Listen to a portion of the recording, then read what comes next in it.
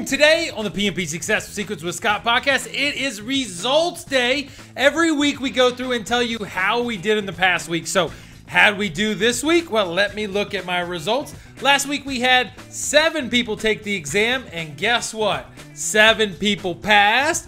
Good job. I'm going to give a shout out to every single one of you. And right now, overall on the new 2021 PMP exam, our results are 58 successes for 59 students. That is a 98.31% pass rate. We're super proud of that, but we're not resting on our laurels. We are grinding up, getting better every single day. Our new site launches on Sunday. How about that? It's going to be fancy. It's going to be awesome. We got bells and whistles. Man, we have busted. We put a lot of stuff into this thing to really help you out. You're going to love it. All right. So I'll let you know all the details. Just want to let you know that we got something super fancy coming out. So who were these people that passed last week? I want to give a shout out, first of all, to Jackie Burr. Way to go, Jackie.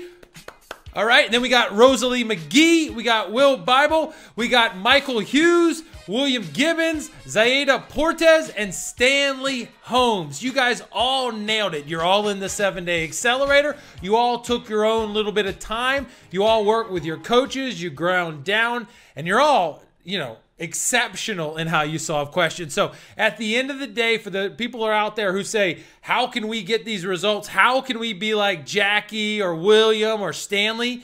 The biggest thing that I need you to know right now is you've got to approach PMP like you do regular life. You look at regular life through a logical lens. You try to try to identify patterns, and you try to solve problems in a pragmatic, honest, long-term thinking way.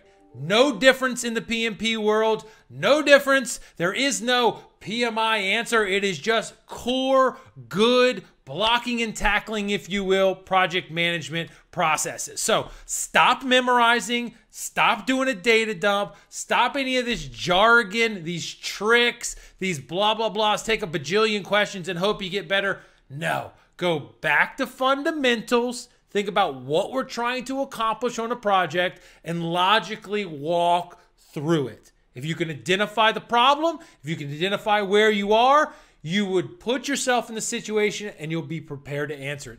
That's the magic sauce of everything we do. We take away all the superfluous information, the information that you don't need, that just crams up your brain, and we focus everybody on what matters. And that's understanding why, understanding the logic, and giving themselves the opportunity to solve these problems and have really caring, really engaged people, both the coaches and the support network and other students, all there to say, teach me what you know. Let me go back and forth with you. So you can do this on your own. You can go with us and we can guide you step by step, but there is zero excuse for following these terrible boot camp plans. Don't do it. If you want to do this alone, go with the way that I'm talking about. Logic. Follow through in your own mind. Ask yourself, what would I do? And get feedback.